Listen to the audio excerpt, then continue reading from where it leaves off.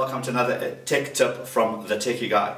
So we're now in December, everyone's on holiday mode, you're going to hit the beach or hit the pool, and you know, we always know that we've got to put sunscreen on to protect ourselves from the harmful rays. If you've got the Gear S from Samsung, what it does is it's got something called smart sensors, and if you go into that, one of them is a UV sensor. So it takes a quick reading out in the environment that you happen to be, tells you what the UV readings are, but on top of which it also tells you what factor protection you need so that you don't burn. That's really smart and really useful. But one of the cool sensors that's come into the Samsung Gear S.